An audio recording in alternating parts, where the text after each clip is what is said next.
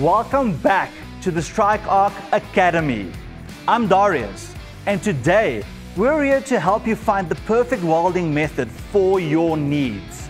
Let's dive right into the three main welding methods: MIG, TIG, and stick, or as we call it, MMA.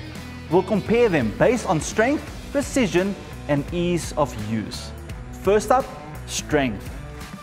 MIG welding provides strong, reliable welds quickly, making it suitable for various thicknesses and metals. On the other hand, TIG welding delivers high-quality, precise welds, perfect for thinner metals. While MMA welding is ideal for heavy-duty tasks, especially on thicker metals offering strong penetration. Precision is key in welding. MIG may have some spatter, while TIG ensures clean, detailed welds. MMA welding falls in between, requiring a bit more cleanup. Now, let's talk about the ease of use. MIG is often considered the most beginner-friendly option with a straightforward process.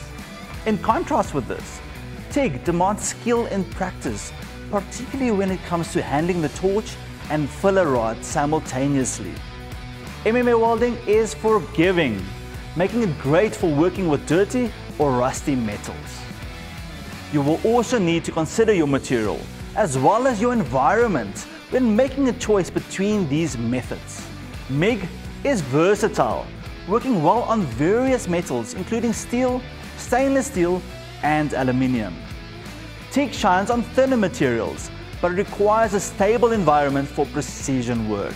MMA welding is your go-to for thicker materials and outdoor conditions. It's pretty clear that each of these types has its place, with different pros and cons. That's why Strike Arc has perfected its offering across all three methods. In our next session, we'll get to grips with how to stay safe regardless of the type that you choose. Remember, safety first, so stick around for an intro to Welding Safety 101.